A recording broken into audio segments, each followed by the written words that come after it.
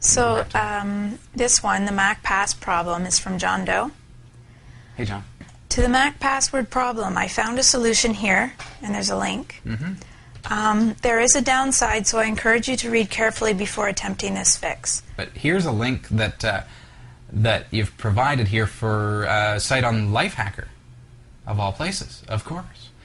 And it says, and this is kind of scary and yet makes sense, but it says to hold down the Apple. So you've lost the password to your MacBook or something like that, or your Mac computer. Hold down the Apple key and the S button while booting to single user mode, and then type in these commands,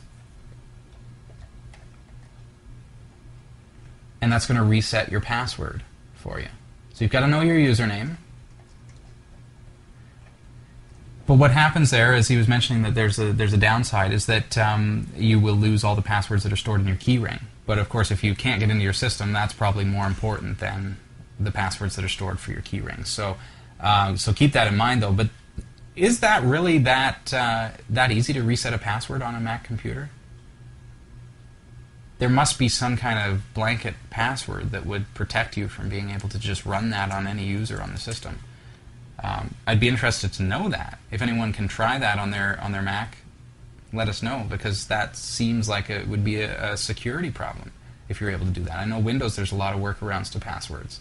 If you think you're secure on your Windows system, not a chance. We had I got a call this week from a neighbor and said, I can't remember my password. I can't get into my Windows XP system. So I said, okay, well, I'll come over and give it a try. So I went and I looked, and sure enough, she was entering her password and it wouldn't let her into her system.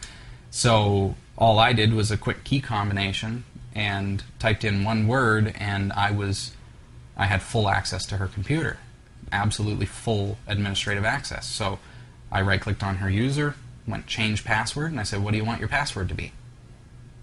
She told me, I entered it in, I logged out, and she was able to log in again. But people don't realize that there's so much security, there's so many ways to get around what little security you think you have with something like a Windows PC.